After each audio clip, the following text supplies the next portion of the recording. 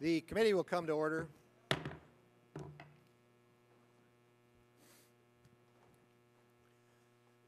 The chair notes a presence of a quorum. The Committee on Natural Resources is meeting today to hear testimony on the impact of the administration's Wild Lands Order on jobs and economic growth. Under Committee Rule 4F, opening statements are limited to the chairman and ranking member of the committee, so we can hear from our witnesses more quickly. However, I do ask unanimous consent to include any other members' opening statements in the hearing recorded if submitted to the clerk by close of business today. Without objection, so ordered. Last year, just 2 days before Christmas, Secretary of Interior Ken Salazar issued a secretarial order implementing the sweeping new wilderness policy for the Bureau of Land Management, or BLM. This order directed BLM to designate areas within the with wilderness characteristics as, quote, wild lands. The term wild lands may be new, but the administration's motives are not. This order is a clear attempt to allow the administration to create de facto wilderness areas without congressional approval. I've repeatedly stated that oversight of the Obama administration's actions will be a top priority of this committee. It's decisions such as this that make our oversight role a necessity. Today's hearing will allow us to closely examine the impacts of the Wild Lands Order and hear directly from governors and local officials on its effect upon jobs and the economies of the communities across the West. The administration chose not to consult or listen to these elected leaders or their communities before the Secretarial Order was dictated. This hearing provides them the first forum and opportunity for them to be heard by their elected government. That is not, in my view, how our system is supposed to work. Again, that is why the specific purpose of this hearing was to hear from the state and local leaders. Additional hearings are planned. I want to mention that again. Additional hearings are planned, including one featuring department officials and allowing them a full forum to discuss and defend the secretarial order. The administration was eager, however, to also participate in today's hearing and requested an opportunity for BLM Director Abbey to testify. As chairman, I honored this request from the administration with the understanding that previously invited citizens traveling here to Washington, D.C. to appear as witnesses were not to be displaced. So to accommodate Director Abbey, the hearing has been restructured to condense all of the local witnesses on one second panel, which I know is going to be a tight squeeze. Director Abbey will appear on our final panel, and I intend to move the hearing along as quickly as we can so we all get a fair hearing on this. Before examining the widespread impacts of this order, the administration's lack of legal authority to impose such a policy deserves emphasis. The Wilderness Act of 1964 very clearly gives Congress, and only Congress, the statutory authority to create new wilderness areas. It's absurd for the Obama administration to claim that giving wilderness a different label of wild lands will somehow pass legal muster. Clever semantics cannot circumvent the law. I will ask specifically where this authority comes from. Under this Wild Lands Order, approximately 220 million acres of BLM land, the majority of which is in the West, is under threat of being treated as de facto wilderness. Designating land as wilderness imposes the most restrictive land use policies. Lands that are currently used for multiple purposes, including recreation activities, agriculture, ranching, American energy production, and other activities, are in danger of being placed off limits. This secretarial order will disproportionately impact rural communities who depend on public lands for their livelihoods. These communities have already been hit hard by onerous existing federal restrictions and by the current economic crisis. They suffer from some of the highest unemployment rates in the country. The Wild Lands Order threatens to inflict further economic pain. This is just one more example of the onslaught of harmful actions that the Obama administration is opposing on rural America. The administration claims that this order will be good for jobs. How does preventing public access to public lands result in new jobs? If this was such a boon to local jobs, then why did they bury this order's announcement on December 23rd, just 2 days before Christmas. More job loss is what this order threatens, in my view.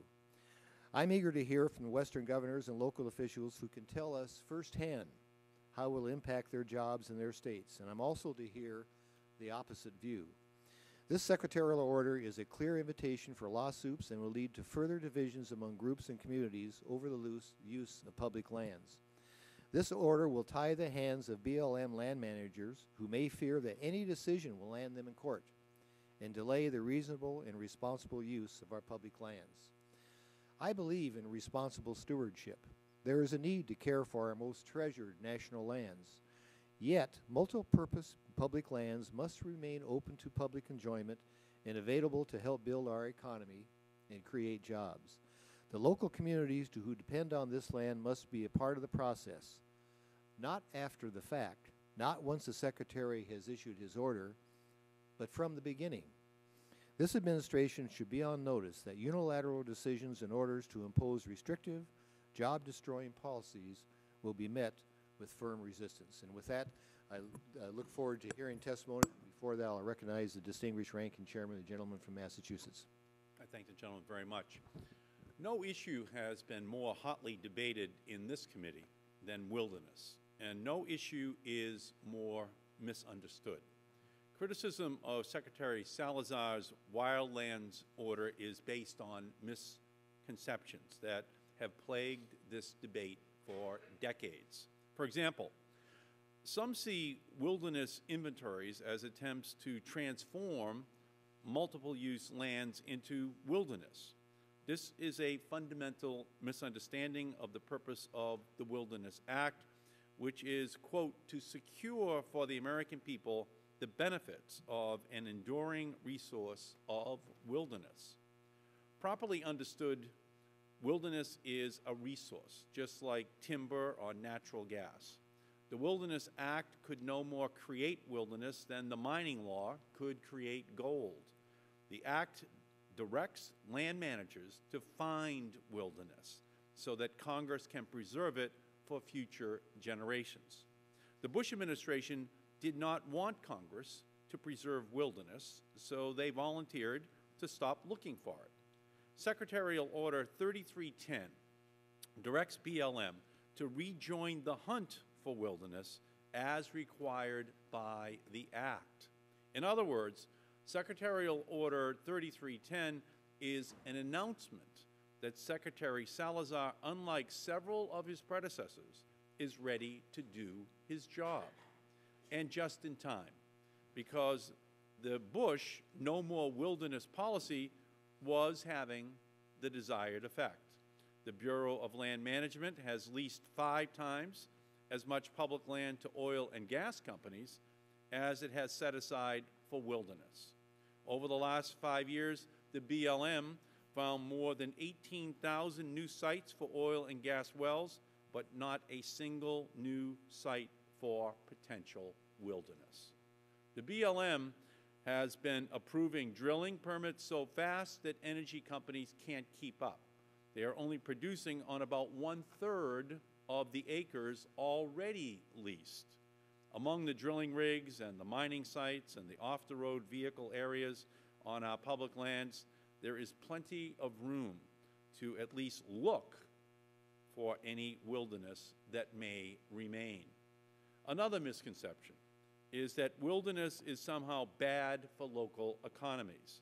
While the nation and even the world are currently suffering through a difficult recession, the story of most communities in the West since the Wilderness Act was enacted in 1964 has been one of explosive growth and prosperity, much of it driven by tourism, recreation, and a rich quality of life, all based on an abundance of beautiful open space.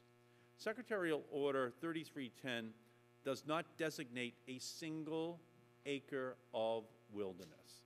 It will not impede oil and gas production. It does not burden local communities. And it is fully consistent with congressional intent, something that cannot be said about the policy it overturns. I thank you, Mr. Chairman, and I look forward to the testimony of our witnesses. I thank the gentleman for his statement, and I want to welcome our first panel, Governor Otter and Governor Herbert, and I'll yield for purposes of introduction to our two colleagues on the committee. First of all, the new member of our committee, Congressman Labrador, to introduce Governor Otter, and Congressman Bishop to introduce his governor, Governor Herbert. Mr. Labrador. Thank you, Mr. Chairman. It is indeed an honor to be able to introduce Idaho's 32nd governor to this committee. I say introduce, but the truth is that Butch Otter is no stranger to this committee, having been an active member of it during his time in Congress. I am privileged to list my name alongside his as representatives of Idaho's 1st Congressional District, where he served until he became governor in 2006.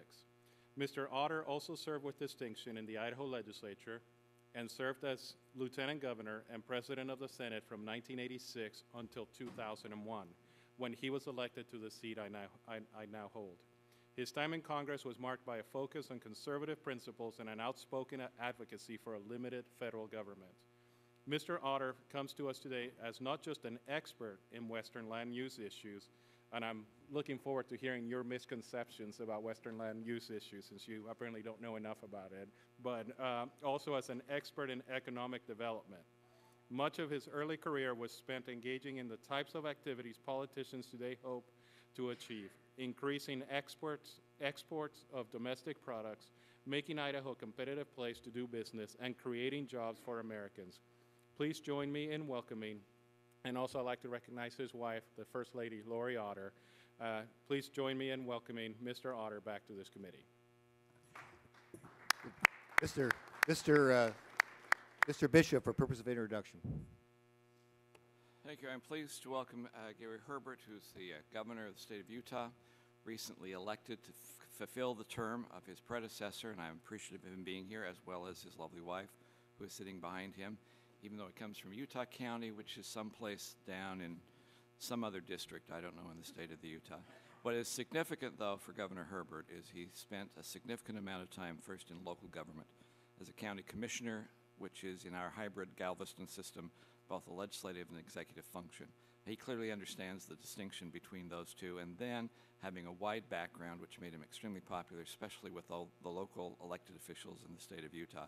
Became a governor, first as lieutenant governor, in which these issues were one of his primary focuses. He was assigned to that area, and now as governor, in which once again the federal-state relationship, as well as what public lands means to the state of Utah, is still a prime focus. So I'm very proud of what you do for the state of Utah and our citizens. We welcome, happy to have you here.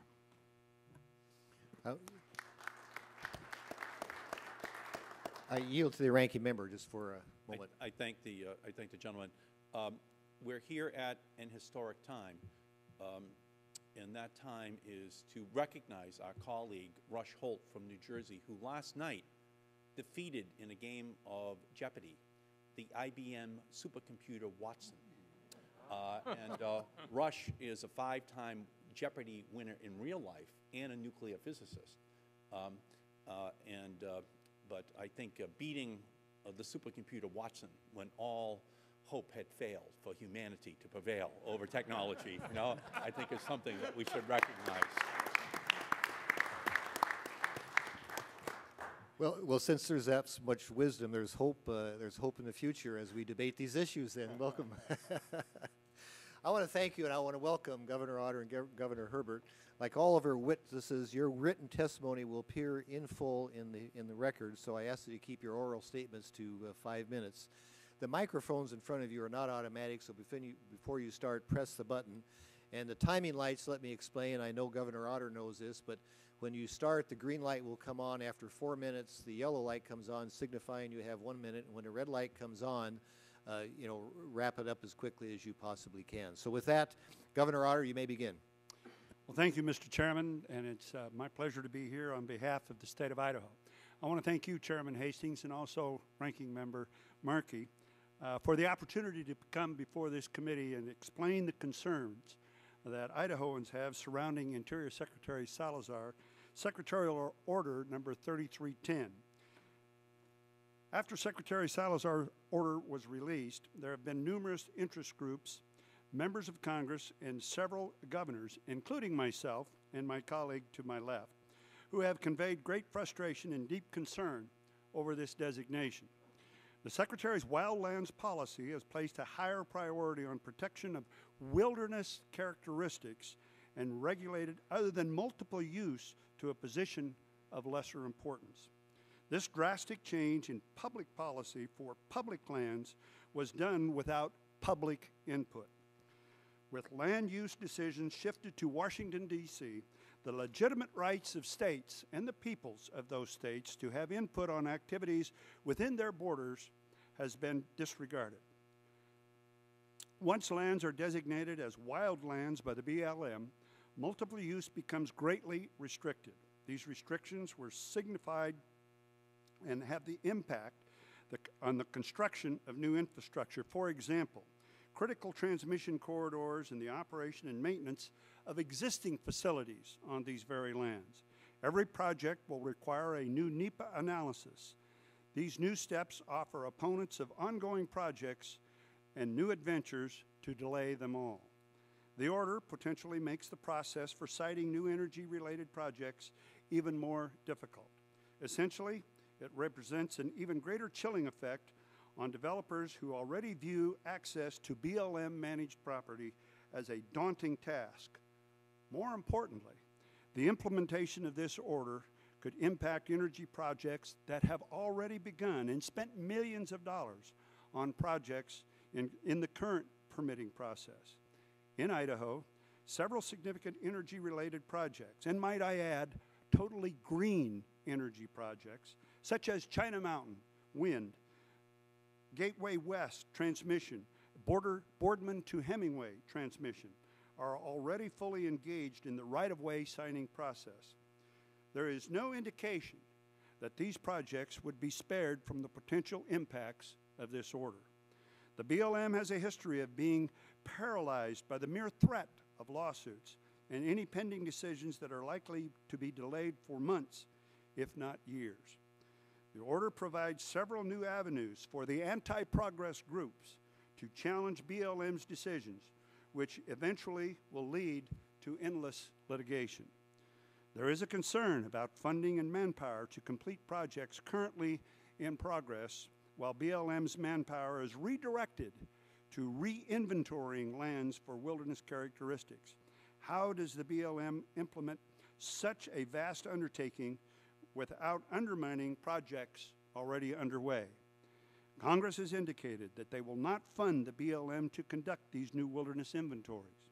There is a speculation amid us already that BLM will require anyone seeking a permit to pay for the wilderness inventory on the footprint of the project and the surrounding areas. The impact to energy projects and grazers and present multiple use could be horrendous. The BLM contends in its own talking points that this new policy will have no effect on lands that are not under BLM's jurisdictions. Simply look at the map over here to my far left, and the yellow area are the BLM lands. And that these lands of the western states, as you look at it, you will see that the state and private lands are intermingled with endowment lands of the states. Issues of access and management have not been addressed. The Secretarial Order has the potential to economically impact the state endowment lands, which are the benefits primarily for our school children. The Omnibus Public Lands Management Act of 2009 designated of new wilderness of 117,000 acres of Owyhee County in Idaho, in southwest Idaho, as wilderness.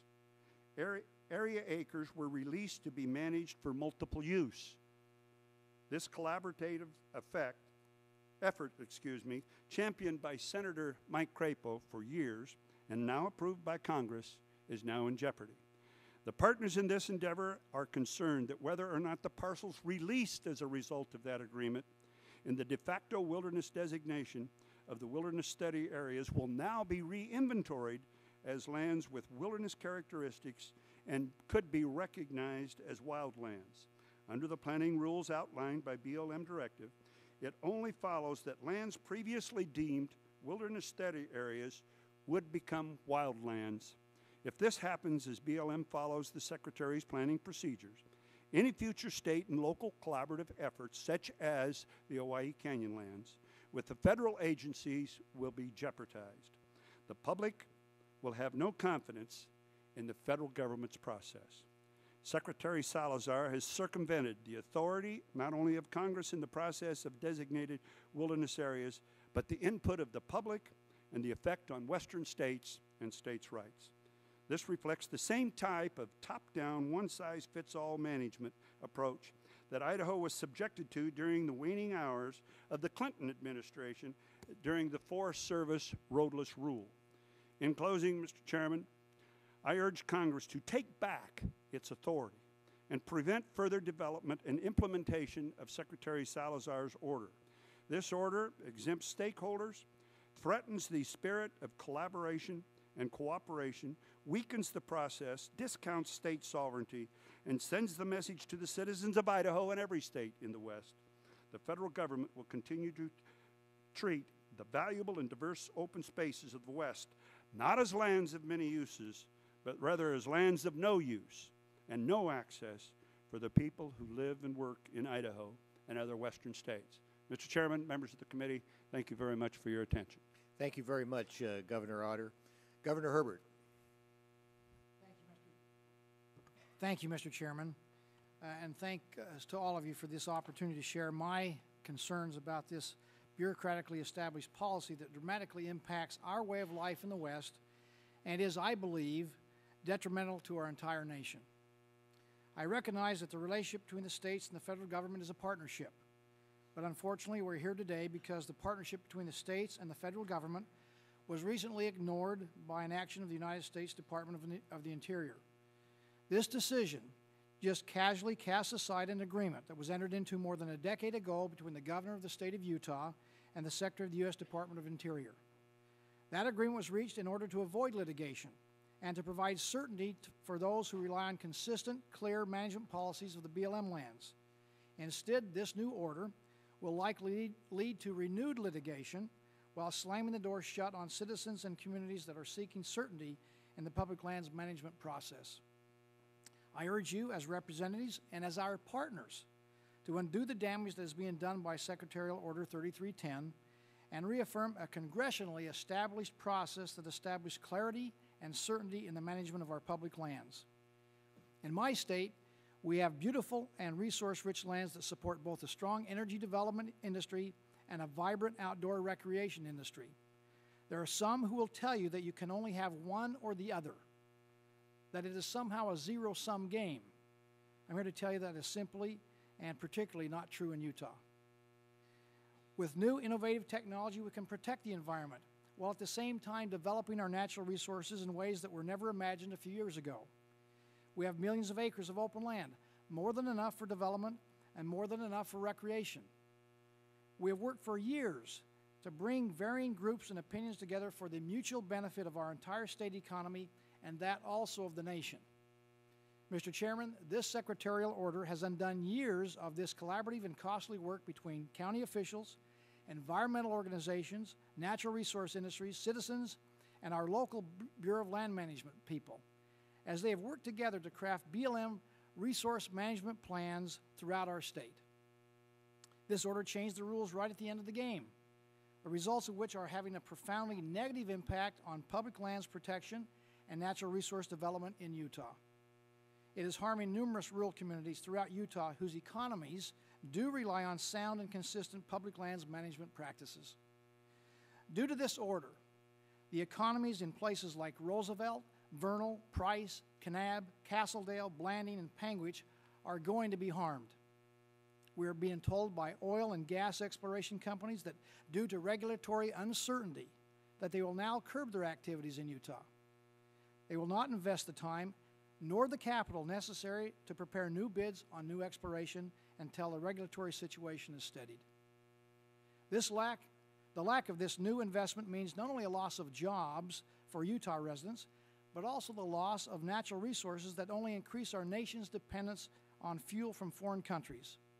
I don't know if you checked the price of a gallon of gas lately, but this secretarial order isn't going to help out one little bit at the pump. Taking an inventory is important for our public lands. But how many times do we need to inventory and re-inventory the same land? We've already been through this inventory process in Utah, and the only reason to ask for yet another inventory is to establish a wilderness designation through a de facto bureaucratic process. The continual re-inventorying of federal lands as required by Secretarial Order 3310 is wasteful and I believe wrong. It is justifiable only by politics and not by good policy. This order also directly impacts in Utah school children. Like most other western states, Utah has granted land at statehood for the financial support of K through 12 public education and other state institutions. Utah owns 3.3 million acres of school state trust lands interspersed amongst the BLM land. It is safe to say that the long-term effect of this policy will be the loss of billions of dollars to the permanent school fund and ongoing losses in endowment income for each public and charter school in Utah. This order also hinders our state's ability to develop a long-term sound energy plan. It hinders the ability of all public land states to develop their own natural resources, and this action serves not to benefit any one group, but to endanger the safety and economic well-being of our entire nation. In closing, this body and your colleagues ought to be just as offended as the people of Utah are by this order. This action simply usurps the authority of Congress and for the first time ever creates a favored category for multiple use management, creates new levels of centralized bureaucratic review, contains vague, inconsistent, and overly broad definitions of wildlands, and lacks clarity as to what is wilderness and what is subject to multiple use and development. By bureaucratic fiat, one branch of the government has overstepped and overreached and has devalued the rights of the states and of its citizens. I urge you on behalf of the people of Utah and for the benefit of the people of our entire nation to exercise the congressional oversight that you have to correct this grave error and to return reason, certainty, and balance to the management of our public lands. I thank you for your time and look forward to your questions. Thank both of you for your testimony, and this hearing is a start of what you requested, Governor Herbert. Questions, we'll now start the question. Each member will have 5 minutes for the question and answer, and I will start. This is a question for both of you. Idaho has over 11 million acres of BLM land, and Utah double that, 22 million acres. So you are clearly heavily impacted by this order. But we hear assertions, at least coming from this administration and here today, that this is a good way to bring jobs to your area. So let me just ask very specifically to both of you. In your state, do families have a better job opportunities in multiple use areas or in areas subject to wilderness restrictions? And I'll start with you, Governor Otter. The answer to that, Mr. Chairman, is no. The multiple use characteristics that we have enjoyed for years in Idaho has created a lot of jobs. The promise, if we can continue under the multiple use characteristics of these lands, has a great opportunity for many more jobs. As I explained in my testimony, we now have 4 different power lines that are trying to get across southern Idaho, mostly through the 14.5 million acres of BLM land in Idaho.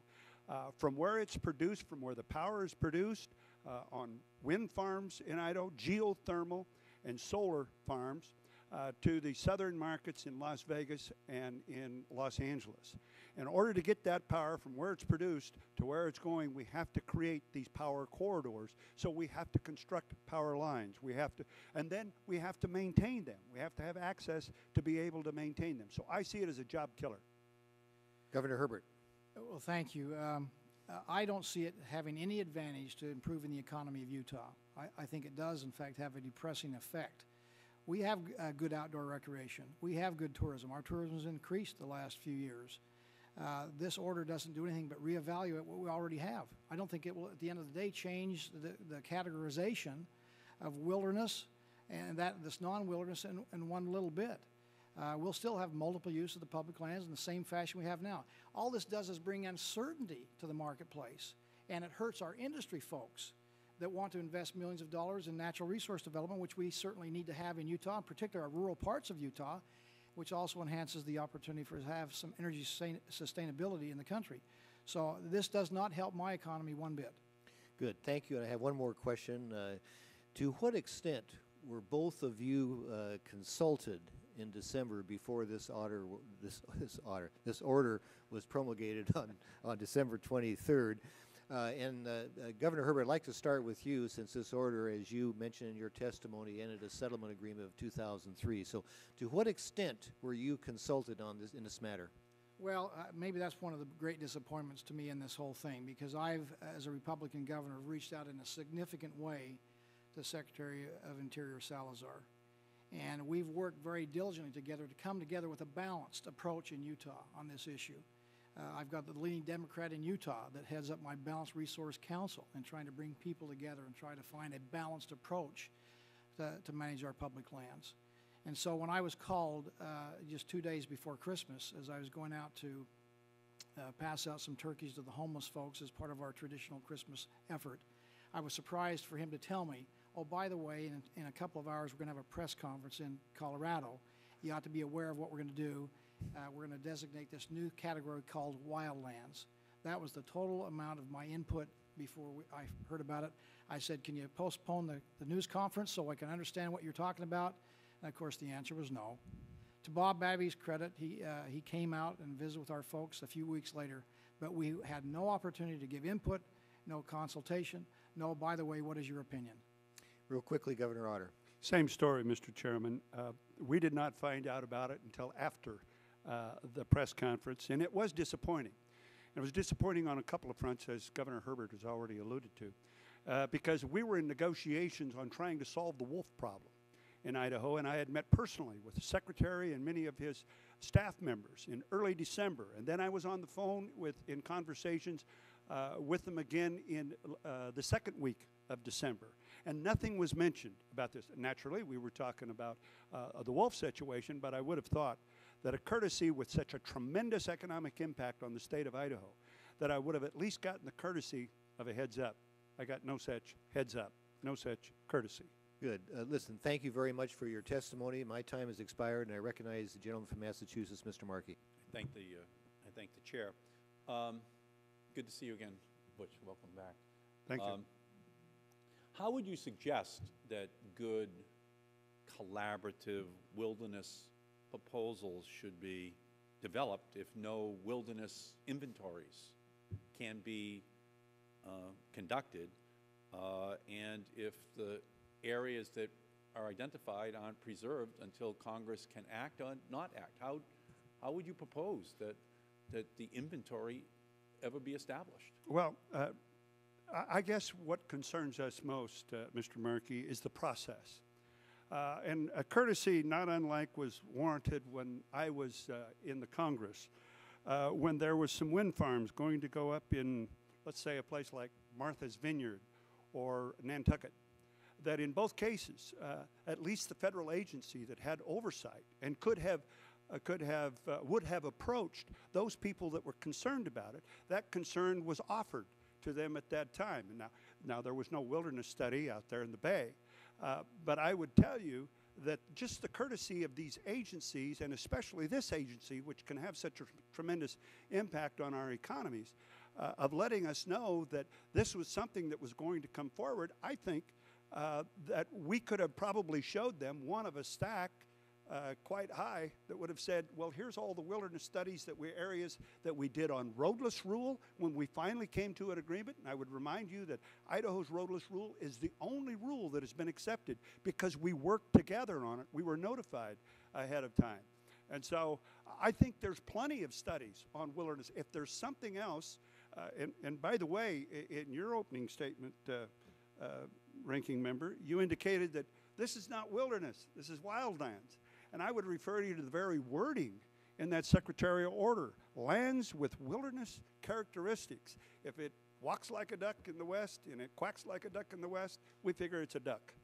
Okay, but once they find a potential area, then full NEPA protections are in place. Mm-hmm.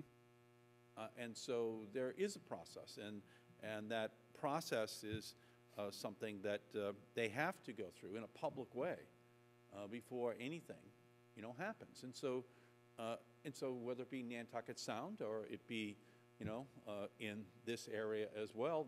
Those are the rules. That's the law.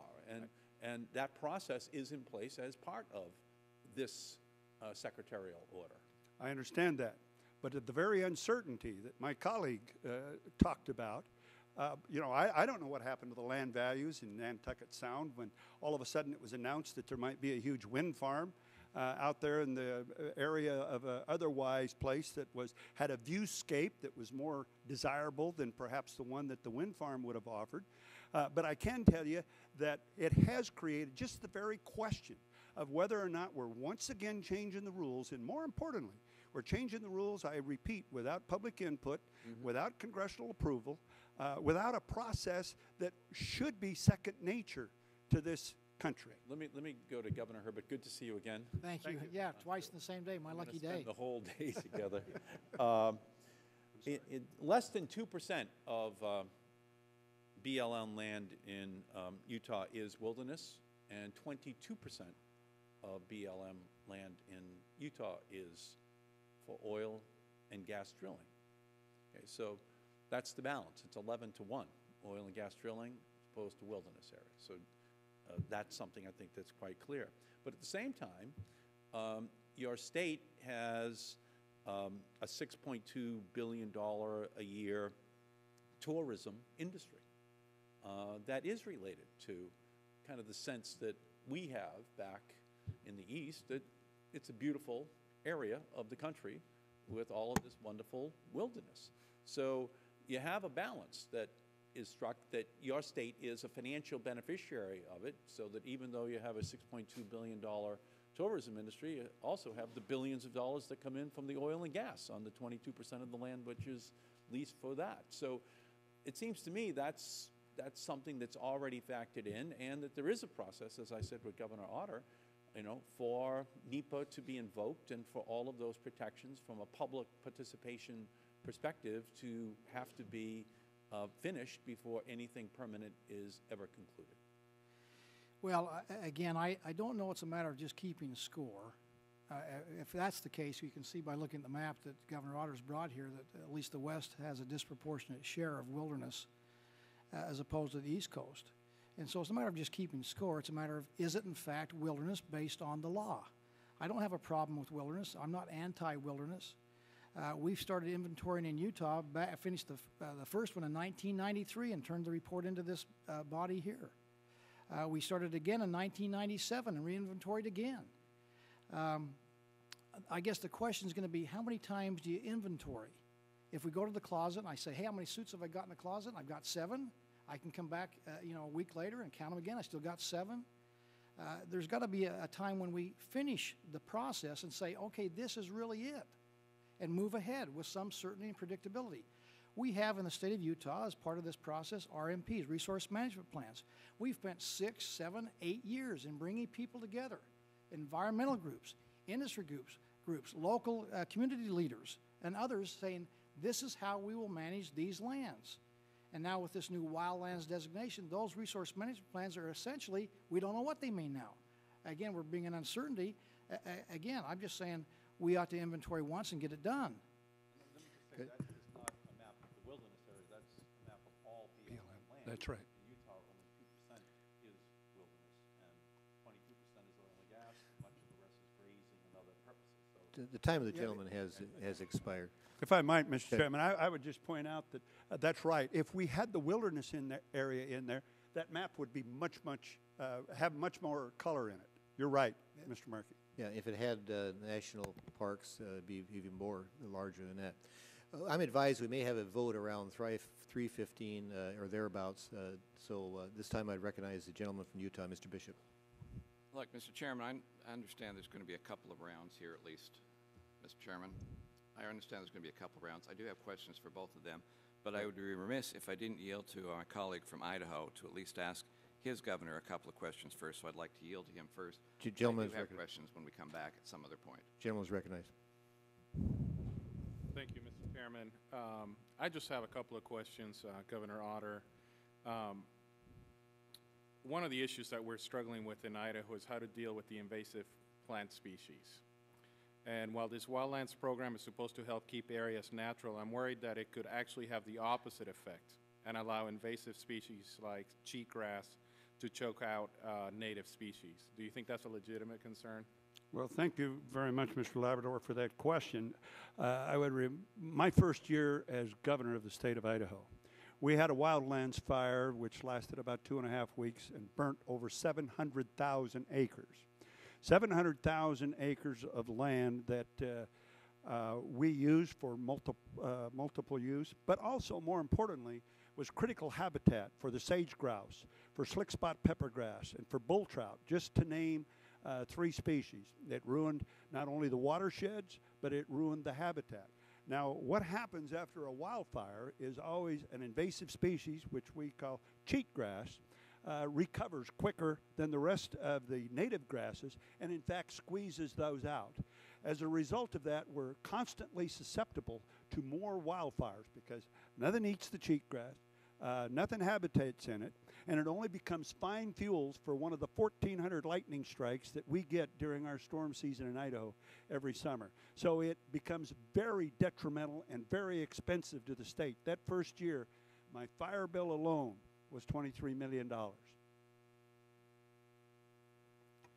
Now, it seems like we already have plenty of rules to create wilderness. Why do you think that the Interior Secretary is trying to create a new process that goes beyond the existing rules? Well, we've had an awful lot of experience, Mr. Labrador, Mr. Chairman. We've had an awful lot of experience in Idaho with wilderness because we got the largest contiguous wilderness in the 48 lower states.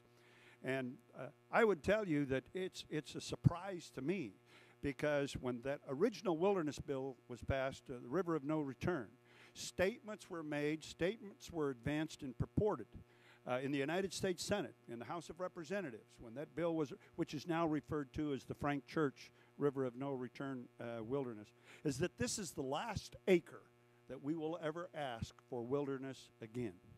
And so it's always a surprise. I wish that I could answer that question. I wish somebody would have asked us, do you agree that there should be more wilderness in Idaho? And if so, where? I say again, in 2009, we created 517,000 acres of more wilderness in the state of Idaho at the request of Senator Crapo, and the Congress passed that bill. That we constantly are asked about additional wilderness, and our congressmen here representing the state of Idaho and our senators are the ones that advance that. So we have plenty of input. Do I agree with all of them? Absolutely not. But I would at least like to have the opportunity for the chief executive of the 43rd star on that American flag to say yes or no. Thank you. I yield back the balance of my time. Can you yield back to me? Thank you. Let me do a couple of things here.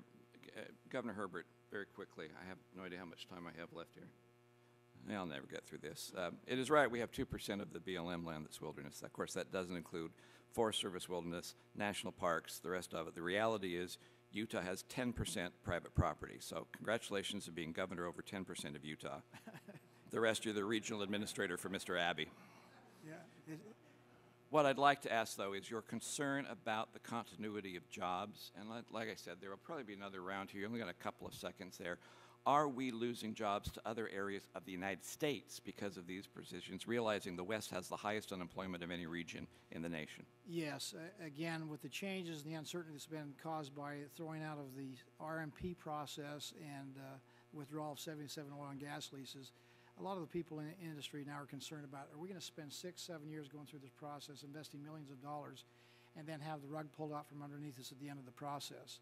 And so they're going to be looking at more private land states where they don't have to go through this process. There's more certainty to it, more predictability. And I think you'll hear later on from some of the local government people that's impacting their backyards dramatically. But again, it's intuitive to understand. If you don't understand, if I invest and I have some potential for a good outcome, that you're going to invest someplace else where the outcome is more certain. Time of the gentleman has expired. I ask unanimous consent that the gentleman from New Mexico, Mr. Pierce, be allowed to sit on the committee and participate in the hearing without objection, so ordered.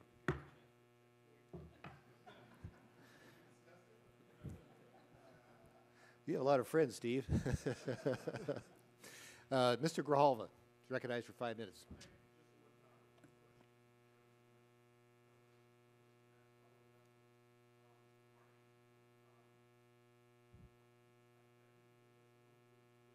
that that some oil and gas activities, oil and gas companies, will likely curb their activities in your state because of the wildlands policy. There's almost 5 million acres of land in the state that is open right now to oil and gas drilling. Only 22% of that land is actively being leased and is in production. So the question for me is, isn't it true there are millions of acres of land open for more drilling and it's not being utilized and in production at this point? Well, that's probably is true.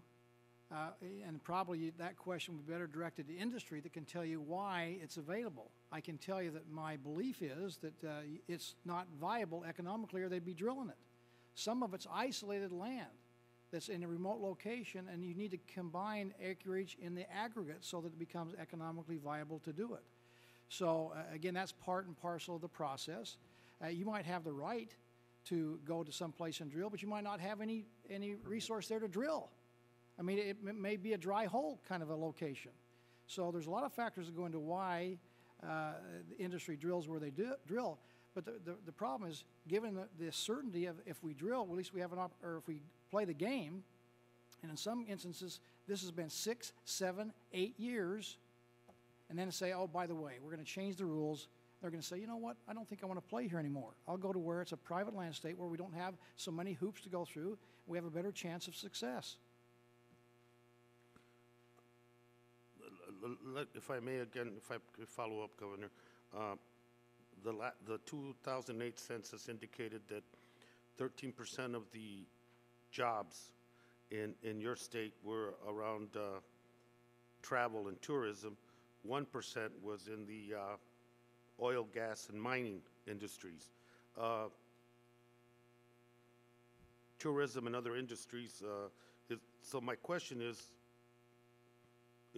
one industry more important than the other in terms of this job creation issue, given the disparity in terms of job creation? I don't think one job is more important than another job, or that one industry is more important than another industry. Again, I reject the notion, and it's going to be perpetuated here, which I think is false, that is somehow tourism and development of our natural resources are somehow mutually exclusive. That's not true.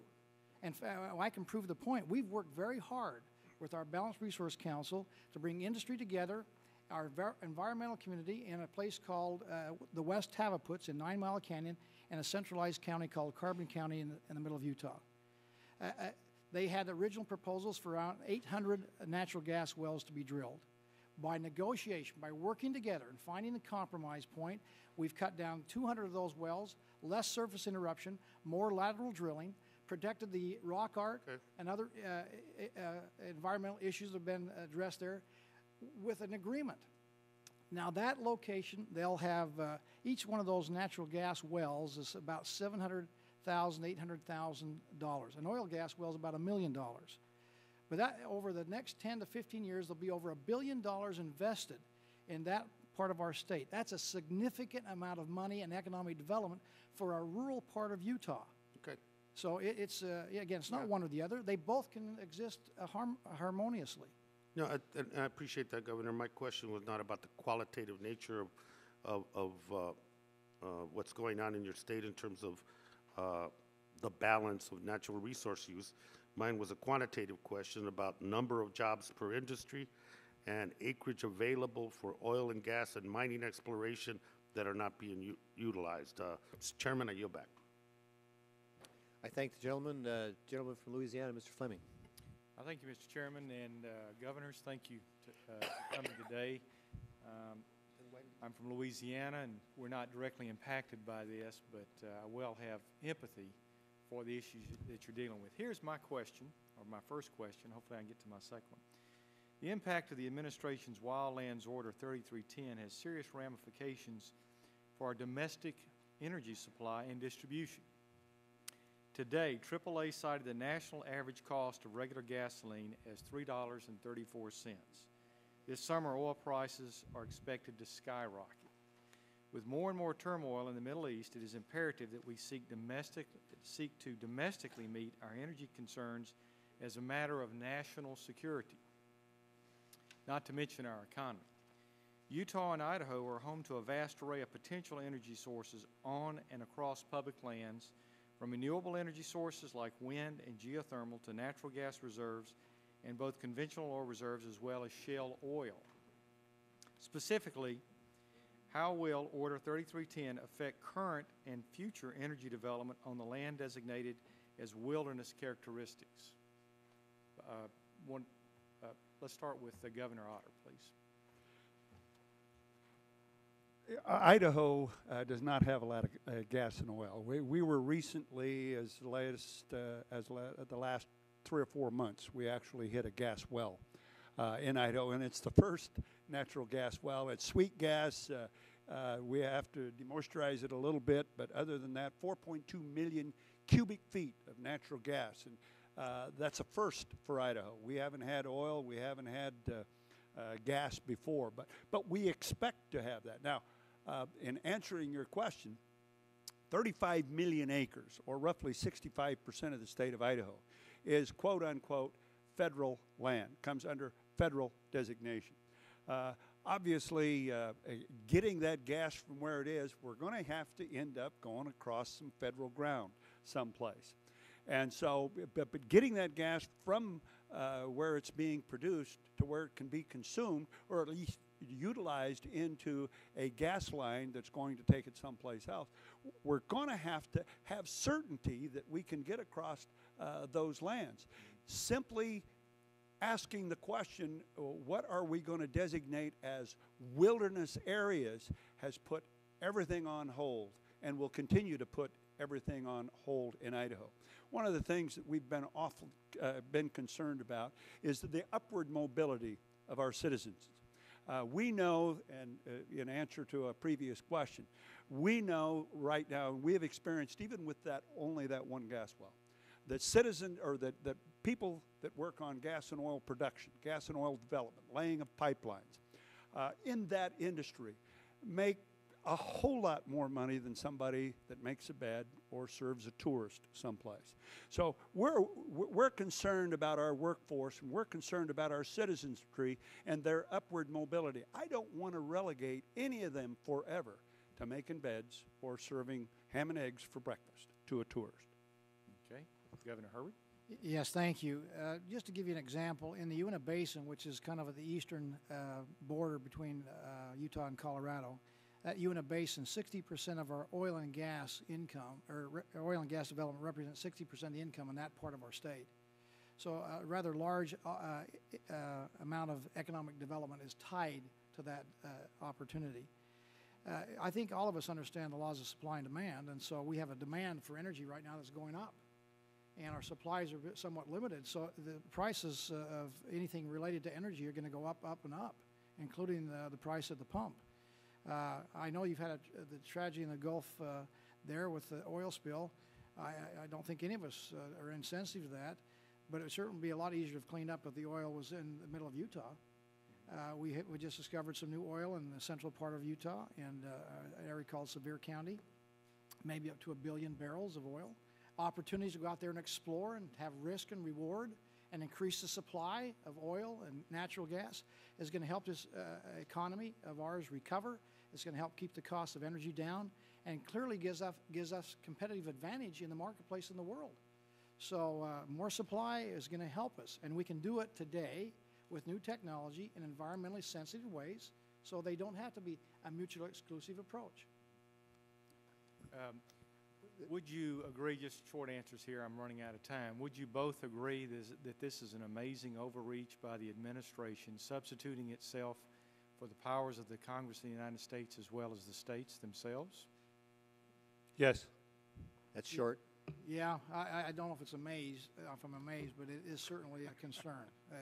It is an overreach, and we ought to have been working a little better together on this to come up with this approach. That's the disappointing part to me. Time of the gentleman has expired. The gentleman from New Mexico, Mr. Heinrich. Thank you, Mr. Chairman. I want to start out by saying, as a former wilderness guide, it didn't relegate me to anything. I seem to have done fairly well since then. And one of the things that I think has been at the heart of this, of your testimony up to now, both of you governors, has been the issue around process and consultation. And certainly with NEPA, with FLIPFA, with all of these federal planning processes that we have, the RMP process, that's important. Asking people their opinions, asking governors their opinions, and citizens their opinions. What I wanted to ask both of you is, when the Bush administration overturned the process, the federal 202 process, which is very similar in nature to this wildlands process, it was in existence throughout the 1990s, was ended by the Bush administration. They did that with no formal consultation to local elected officials, no formal consultation to the public. Did you register the same objections when they unilaterally ended the 202 process that you're registering now? No, I did not, because I agreed with it. So what you're saying, Governor Otter, is not that you care about the process, but the outcome. Well, of course I care about the outcome, and of course I care about the process. But the reason I'm here today is because we were totally ignored in that process.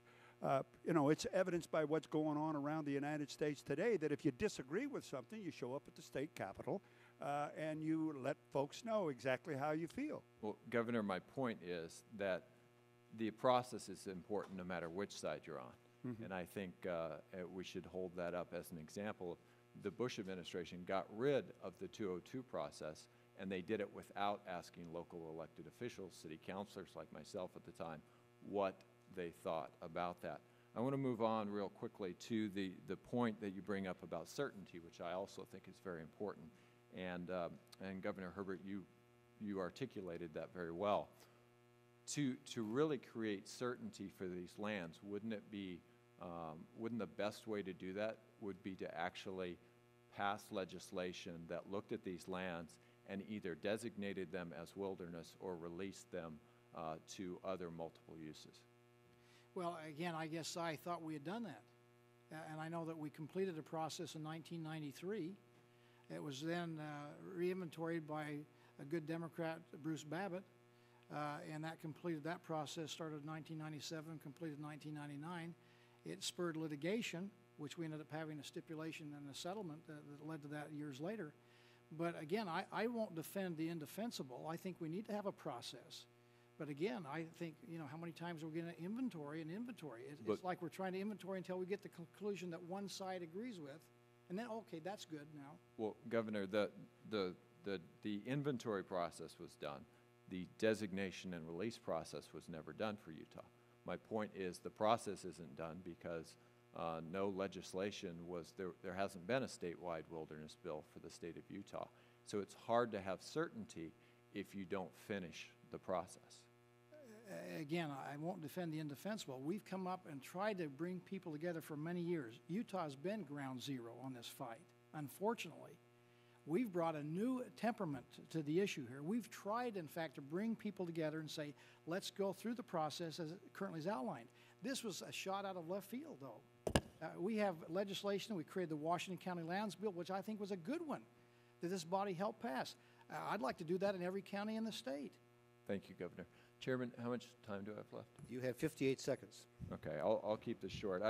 Governor Otter used the phrase lands of no use. And as I close, I just want to make the point as a former wilderness guide whose livelihood was tied to these very kinds of lands, including the Gila Wilderness, which was literally the birthplace of wilderness in the American West, the very first wilderness protected under an administrative rule before it was designated in 1964, that these are not lands of no uses. They are lands where hunting and fishing is allowed. They're lands where commercial guiding is allowed. And in states like Utah, New Mexico, and Idaho, generate enormous sums of income for people who have very real jobs and provide well for their families. So thank you both for testifying today. Thank you. Time of the gentleman has expired. Mr. Labrador, Idaho. Mr. Chairman, I'd like to yield my time to the good gentleman from Utah. Gentleman from Utah, Mr. Bishop, is recognized. It was the good gentleman, by the way. Oh, yeah, wait, you want me to make that determination? Sure. And in the ecumenical spirit that we have here, I'm going to yield 1 minute to Mr. Pierce first. Thank you. I appreciate seeing you both here, and I would like to follow up. I guess New Mexico guys are all going to ask about process. Last year, the PILT funds were cut by about 15% by the majority. Did anyone come out to you in the process and ask you what you felt about those decreases to your funds? No. No. No. Well, it's, I just want to make that one point about process, and I would yield the rest of my time back to the gentleman. I do appreciate your efforts on talking about process, because FLTMA does demand that there be coordination. And the fact that there was no coordination with state or local governments, despite that's what is in the statute, is somewhat troubling here. And especially because, as you said, the so-called Leavitt-Norton agreement was a direct result of having the process gone through, and then lawsuit after lawsuit over the process. So there was a lot of talk that went with that. I do want to ask two specific questions, though, to each of you, actually the same question. And it deals, because I'm no school teacher, it deals with education. I want you just to very quickly tell me the significance of education, the difficulty you have in funding education, and then for the state of Utah, school trust lands and how difficult they are. And as well for Idaho, you have, I think, school endowment lands, 7 or 8 different kinds or categories of those. And that once again, as we go through this process, if we create a new wildlands designation where we don't know how long it will take to finalize that process of designation, I'm assuming that not all of that land is going to be federally owned. There will be SITLA lands, there will be private property and holdings. What does that do to your efforts to try and fund education in your states?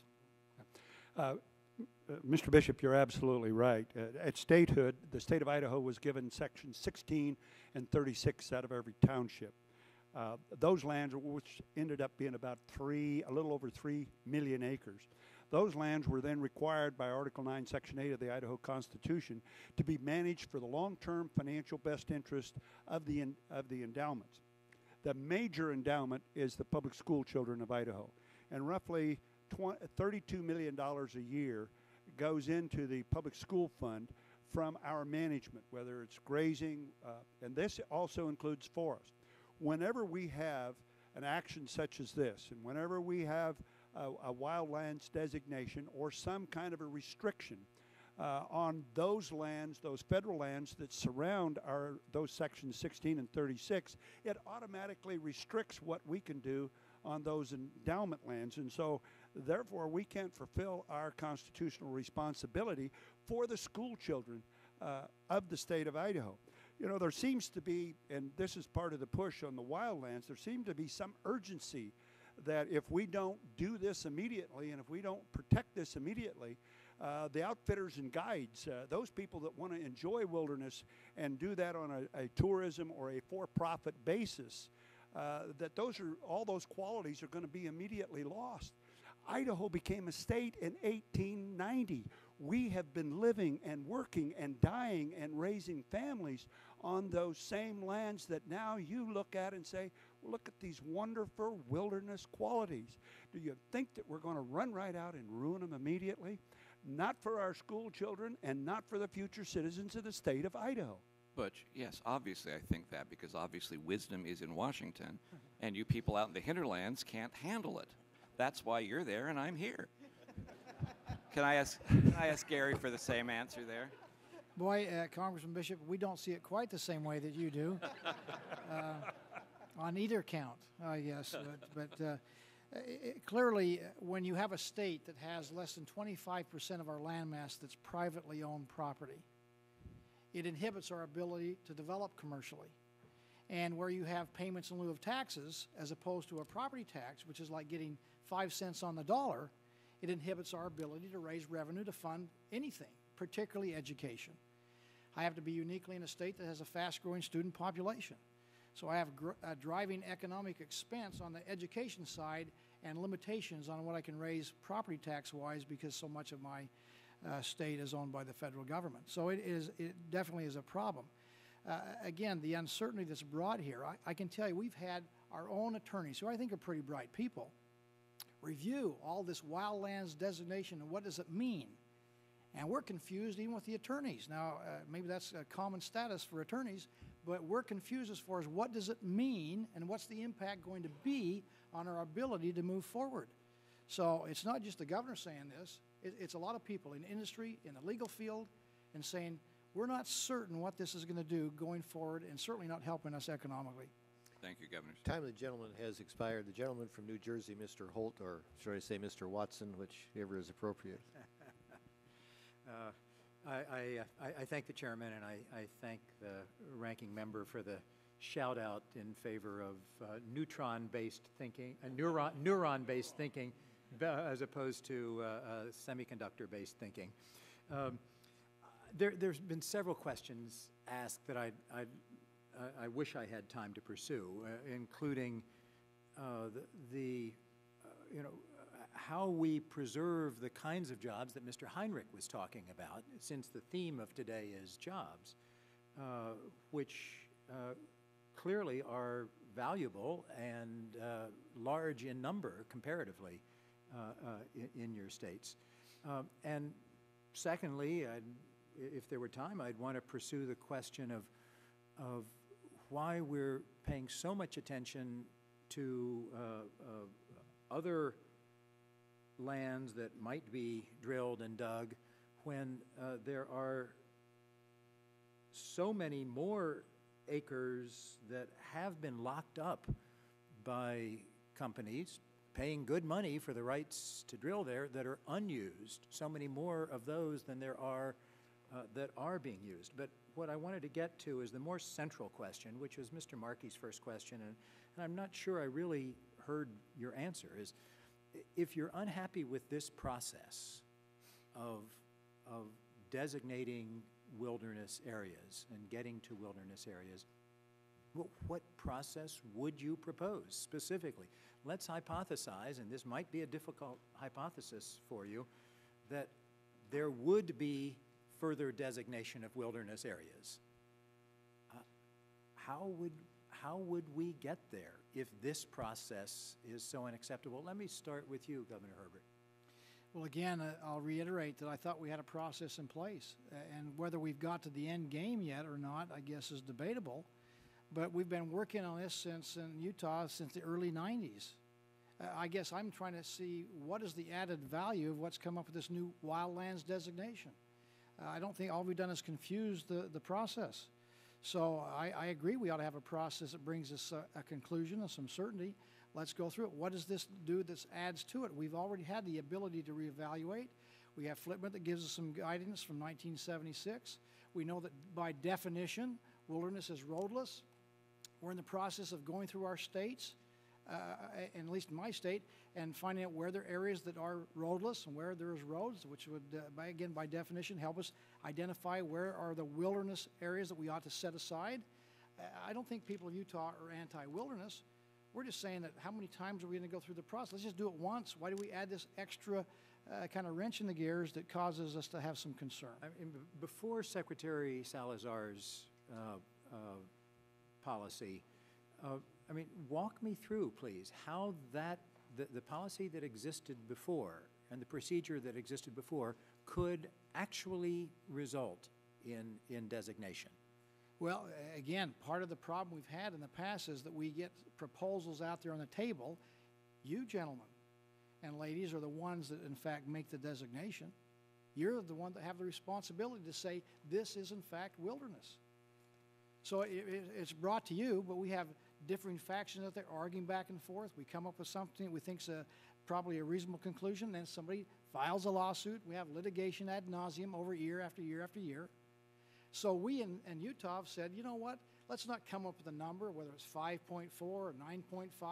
Let's just go county by county through it, bring it to this august body and say, declare this the Wilderness Lands Bill of Washington County or any of the other 29 counties that I've got in my state, and you guys declare it. But that process is working. But Governor, this is after the wilderness character is already irrevocably lost. That's the point. Why? That's Governor Otter, I'm sorry I've cut you off, and we have only a few seconds. But if you would care to try to answer that, I'd appreciate it. Well, yeah. I'm sorry too, Rush. It's good to see you again. Good to see you. What has been lost? Last year, we created 2 years ago, we created 517,000 acres of the canyon lands. That was not lost. People have lived in those canyons forever. People have recreated in those canyons forever. They lived and died and farmed in those canyons forever. And yet those qualities are all still there. The process, as Governor Herbert has said, the process is what we were dependent on. We went through a values process when we did the roadless bill. I say roadless agreement. I say again, Idaho is the only state in the union that now has a roadless agreement that was defended by Secretary Vilsack and the Forest Service as an adequate plan to protect those areas, as the roadless areas. And so we were going through that process until December 23rd, when all of a sudden it was announced that maybe that process wasn't going to work anymore. Well, my time has expired. I look forward to continuing the discussion. Thank you. Time of the gentleman has expired. The gentlelady from South Dakota, Mrs. Nome. Thank you, Mr. Chairman. I want to thank the governors for coming today, too, as well. And you basically just gave my speech, Governor Otter, because that's exactly what's been going on in South Dakota. You know, last year in Congress, a bill was proposed that would make about 48,000 acres of the Buffalo Gap National Grassland near the Badlands in my home state into a wilderness area. It would have changed the designation from multiple use into a wilderness area, which essentially would change the entire function of that area. And it was very concerning. During my meetings with all of the local stakeholders, the local officials, they were alarmed by this proposal because they recognized what it would do to economic development in there, how it would change the usage of that land. You know, and a lot of times the conversation would come up that this land was in pristine condition and that it needed to be protected by the federal government so that they could step in and continue to protect it for generations. And that was exactly the point that I brought up to them in many of these meetings is, who do you think kept it in pristine condition all these years? It was the farmers and the ranchers and the people who are utilizing the land now. Why do we think the federal government can step in and protect it better than they have all of these years? So, you know, that is essentially the same argument that we have going on in South Dakota. I met with ranchers who had permits to graze their livestock out in those federal grasslands. They were concerned with this change in designation that could restrict or even end their use of federal land for livestock, and then also limit access by motorized vehicles for ranch management. So I guess the question that I have for you specifically means that once one of these designations changes, do you know of any decisions that can be appealed to the Interior Board of Land Appeals, or what exactly is the appeal process once a decision has been made? Can it be appealed to the federal courts, or what are our options as people that are utilizing that land? Well, I think, you want to go? Thank you very much for that question and for that statement relative to the fact that we've been taking pretty good care of it. You know, I would just say, and it's too bad that the congressman has already left, but my outfitters and guides are going out of business. They're going out of business because of another great interior plan called Reintroduction of Canadian Gray Wolves. All the elk and the other ungulates, not all of them, but a lot of them have been decimated. But I would say in answer, that's what we're doing here today. This is our first appeal for reason. This is our first appeal for following a process that, however very difficult, has been frustrated by all of a sudden a secretarial edict that says this is the way it's going to be, casting uncertainty into the capital markets, casting uncertainty into the land use of every county, all 44 counties in the state. Where do we go to surrender? And that's why I'm here today, is to make a first appeal for Congress and for this committee to take back your rightful place under your duties under Article 1 of the Constitution that says Congress should be in charge of this. And let me just add to what Governor Otter has said. Really, it is the congressional responsibility. It's not wilderness unless you say it's wilderness. Nobody else can do that. The concern many have is that because of delay and distraction, that this just takes a long time. It just seems to be eternal in nature, and that's why particularly those in industry are saying, you know, we'll go someplace else. We've got to get some resolution here. You know, our BLM right now is not issuing any permits on our BLM land, so our energy folks are saying, hey, we're going to go someplace else. I believe that we need to have a consensus-based approach that's done with a locally based bill. So we can't, for in Utah, to have one comprehensive omnibus bill doesn't seem to be practical anymore. But we can take it and eat this elephant piecemeal, one county at a time or two counties at a time, and bring consensus. Rather than say we've got to start with a number and then work backwards, like I think there's going to be 10 million acres of wilderness in Utah. Maybe there is, maybe there isn't. Let's just take a county-by-county approach, bring consensus, have you guys pass it and bless it and say it is now wilderness. We'll total it up at the end of the day when this is all done with my 29 counties and say, hey, it was 6 million acres of wilderness. Who knew? But that's the approach we ought to take. There is a process that works. All this is done to throw a monkey wrench into the gears and it's throwing us off our game. Thank you.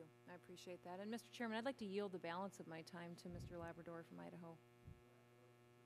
Mr. Labrador has 30 seconds. Thank you, Mr. Chairman. Just a quick question, and maybe you can educate me, because I keep listening to the other side asking about, it's almost like they believe it's mutually exclusive, that if you have wilderness areas, that then you can't have, if you have these oil designations, you can't have outfitters through those areas. Is that what happens? Do we close it off completely so outfitters can't go out there if all of a sudden there's oil exploration in those areas? Not at all. Again, we have a lot of outdoor recreations occurring that's not on wilderness lands. And one of the challenges we have in some parts of our natural resource development is we don't fence. We have to fence around the drilling rigs to keep the animals from coming in, not to keep them out, or to keep them out rather than get them inside. So again, we have the ability to be environmentally sensitive. And so there's no reason why you can't have hunting, fishing, exploring, hiking at the same time that you've got some natural resource development going on, certainly in areas that wouldn't have not visual acuity, but would be within some kind of reasonable distance. We can balance this and have an approach that makes everybody happy. It's those that have hidden agendas out there that say, well, I don't want any development, or I want it all outdoor recreation. No, there's got to be a balance here. Time of the gentleman has expired. The gentlelady from Hawaii, Mrs. Hanabuso. Thank you, Mr. Chair. Governors, thank you for being here. Thank you. And as you can imagine, you're far away from where I'm from and what I'm accustomed to. If you could provide me with some background, the governor from Idaho and the governor from Utah, what percentage of your lands are we talking about that you feel is directly affected by Order Number 3310? Either one. I can tell you that the BLM land in Utah is approximately 68–69% of our land mass. So if we're going to have to re-inventory that, then that's about the percentage. Both BLM and Forest Service is 35 million acres in Idaho, which is right at 65% of our land mass. Now, when we talk about inventory, because we've had a similar issue in Hawaii, we had originally what were called crown lands, and we've always had this issue about inventory. And part of course, the lands are mountains and areas that, there's just no way you can come up with an inventory in terms of a meets and bounds or something like that. So I'm curious about, of the lands that you were talking about, how many do you feel are really the ones at issue? Is there like a priority of lands that are at issue? Or are you just saying that all of those lands are going to be in controversy here? Well, we have some wilderness, and we have some wilderness study areas that are just, again, become de facto wilderness because we just study, and nothing ever happens. There's no reconciliation, no end to that study. So again, that's why we've tried to move in the direction of county by county. We'll just bring people together. We're studying it, and we'll bring environmental groups and industry and local community together, and hopefully come up with a bill that we'll have brought to you, and we have consensus, and you'll pass it. That'll set that aside now once and for all. So you're not opposed necessarily to an inventory. You just don't like the fact that it has to be done all at once? If you're willing to do it county by county. Yeah, I guess my point is we were doing it. We actually had some momentum in getting it done, and then all of a sudden this new thing comes up that causes, again, uncertainty, confusion, and is going to hurt us economically because of it. We were doing it and working, I thought, successfully in bringing people together. So how many of the lands that you felt that you were already doing, what percentage of that are we talking about? You know, there's proposals on the table for anywhere from, 3.3 million acres of wilderness to 10 million acres of wilderness. And what the truth is, I don't know that anybody knows. People just advocate from different points of view. And it doesn't matter what the reality is. Again, by definition, wilderness is roadless. We have a lot of roads throughout our rural parts of Utah on these BLM lands. And now part of the argument is, well, that's not a road. Oh, this is a road. Well, that's not a road. And so we're going through some pilot programs to see if we can identify what are the roadless areas. And at least we know that has potential now to become wilderness. So we're doing the inventory. Governor, how long will it take you to do it your way? I'm just curious. We haven't been able to do ours, and that's the reason why when I hear inventory of public lands, I go, well, let's see how long. I mean, we've had it since, Yeah, I'll tell you. long time, and we still haven't done ours. But how long, doing it your way, how long do you think it's going to take? Who knows? My crystal ball is as foggy as anybody's. I just know we've had this fight going on for 12 years in Utah. I've been the governor of Utah for about 2 years. We've done more on wilderness designation and trying to resolve the public land issues in 2 years that I've been the governor than the other 12 years combined. I understand that, Governor. I guess my thing is, I want us to talk about the same thing. Inventorying seems to be the issue. I just want to get an idea of how long you think the inventory is going to take if we do it your way. Well, it took us 2 years to get through the Congress, our one county. Now, we think we've found a process that works, and so let's hope we can speed it up. And with your help, we can speed it up. Again, you guys should be taking some interest here and saying, let's get it done. Let's not let it go out on ad nauseum. Why there's been a lack of, I guess, urgency and why we've allowed this fighting to go on for so many years, I'm uncertain. But I guess if we could do it in the next decade, I think we can at least clear up Utah's issue on wilderness. 10 years? 10 years. 10 years to do your... If I might respond to that as well and how that concerns Idaho. We started Rare One roadless studies in the 60s. We finally got our plan in 2001. The time of the gentlelady has expired. Thank you very much. The chair advised members that the vote is imminent any time, and I understand that prior both governors had to leave about this time period. If I could ask their indulgence to stay at least until you hear the two bells, that means we have to vote. And then we will go vote, come back, and seat the second panel. So if that's acceptable to both of you, I would appreciate that. The gentleman from Tennessee is recognized. Thank you, Mr. Chairman. Governors, thank you very much for being here today. I've enjoyed this testimony very much, very helpful.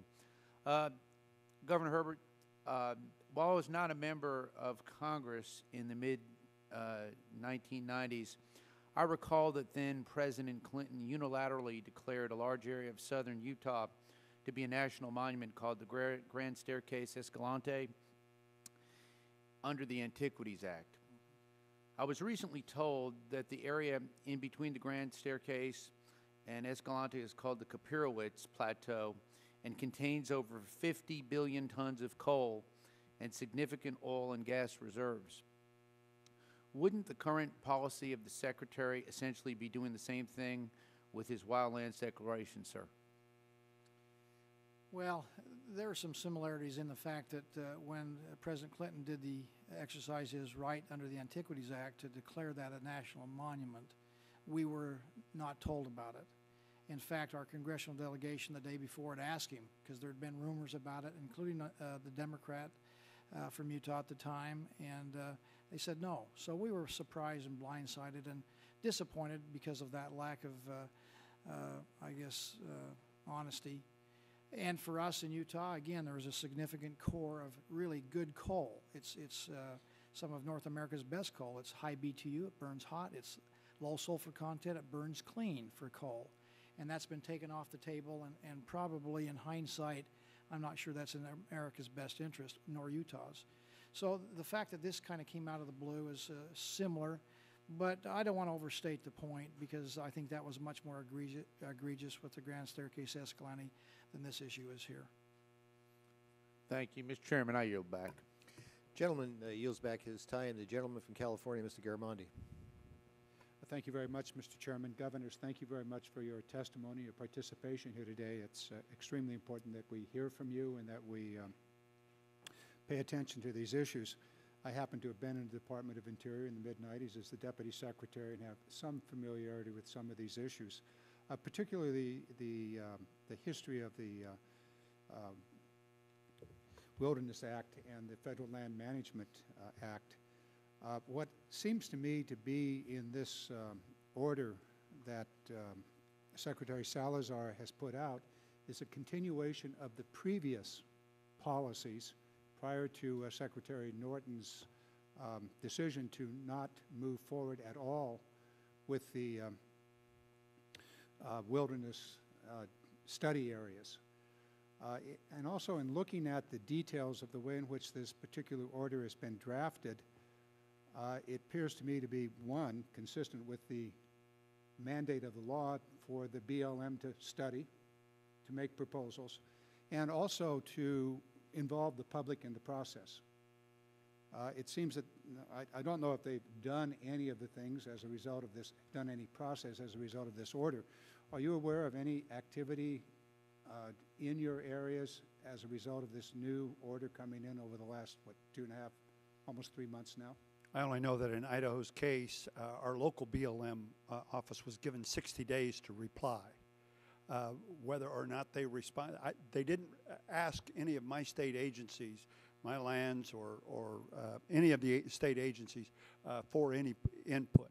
It seems to me that the reply is probably having to do with the procedures that would be put in place, how they would proceed, and they would.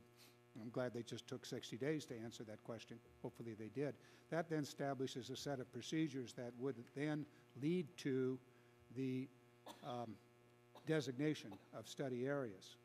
But apparently, at least in your area, I don't know about Utah, has any action, has any new study area been determined as a result of this? Not that I'm aware of.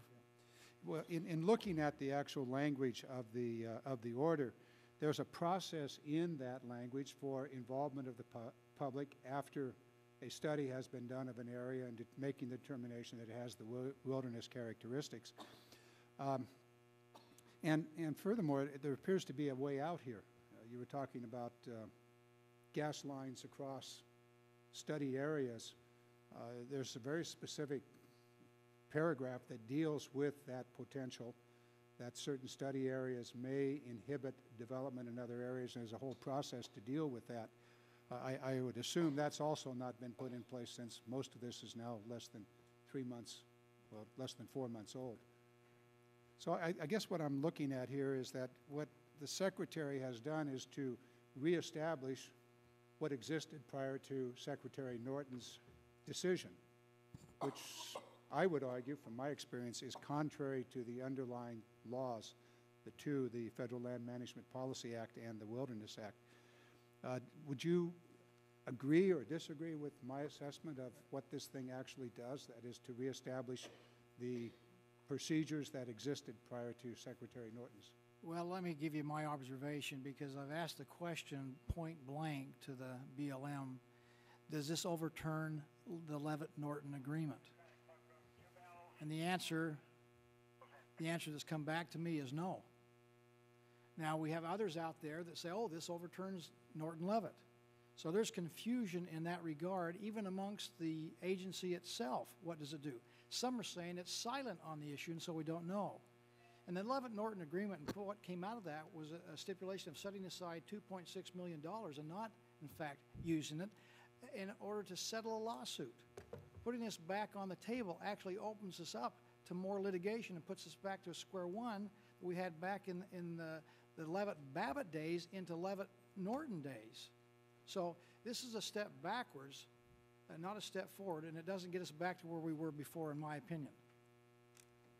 I think at least part I would agree with is it's unclear how this addresses the Leavitt-Norton. The Leavitt-Norton was specific to the state of Utah and what took place in that state.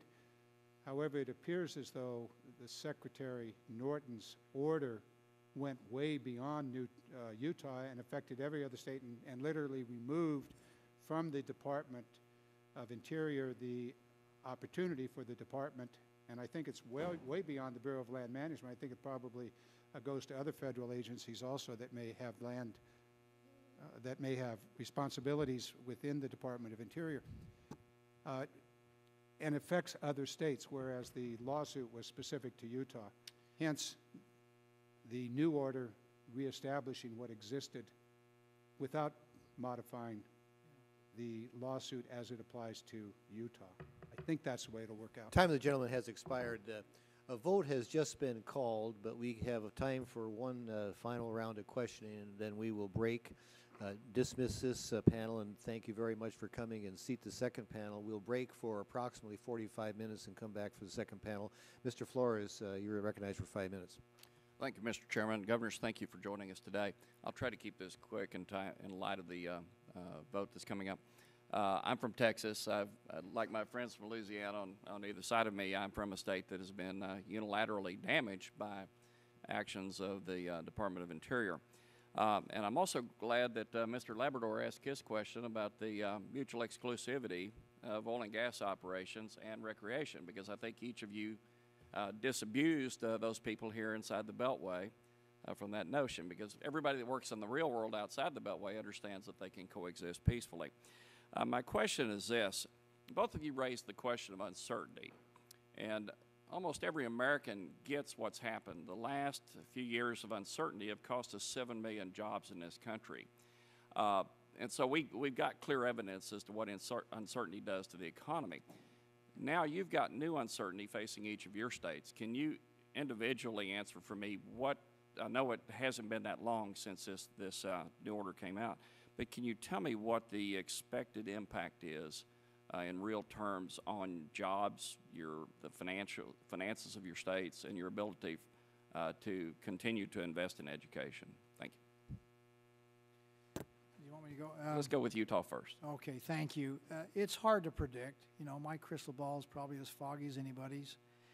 But clearly, and you'll hear later on from local government officials that this happens in their backyard, where 60% of their income is derived from oil and gas mining in their own backyards and their own valleys. And so the fact that we're not getting permits anymore, you know, which is maybe even outside of this wildlands secretarial order, is clearly a concern for them. If we can't go out there and develop the economic opportunities of our natural resources, it's going to cause us to have loss of jobs. It's only loss of jobs, but in our state, it's loss of income tax.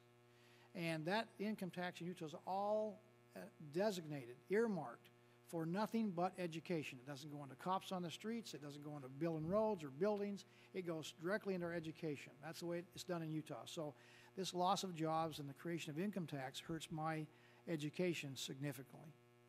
Not only is there a major difference in the quality of the job and the return on the job between what we're talking about in the management of our resources for multiple use and the apparent idea that we're going to create a bunch of tourism jobs within these same areas. I can tell you this, that there are more people in one day probably that play golf on the floating green in Coeur d'Alene, Idaho than visit the Frank Church Snow River of Return in a year. And we make more money. So when you're matching tourism dollars, tell me how many people go buy a backpack, and tell me how many people put in some granola and go into the Frank Church River of No Return wilderness area, and what that dollar impact is on me, as opposed to those that are tourists and qualify for tourism dollar designation that play golf on the floating green.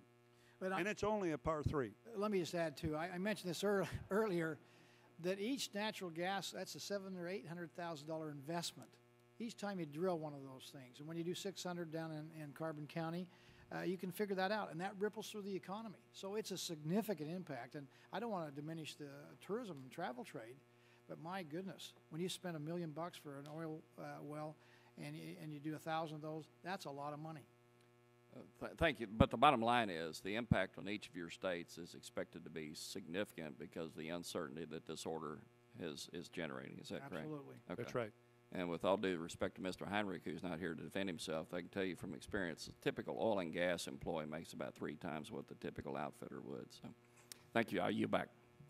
I thank the gentleman, and we will end this debate. Not all members had an opportunity to ask questions, I'm sure, and if there are members that want to ask you, I'd ask you to respond back, and the record will be open for 10 days. So we have 2 votes or 3 votes coming. So what we'll do, we'll dismiss this panel, and we'll reconvene at approximately 4:30, and we can have the second panel seated, then we can proceed right away. And with that, the committee will stand in recess until approximately 4:30. Thank you.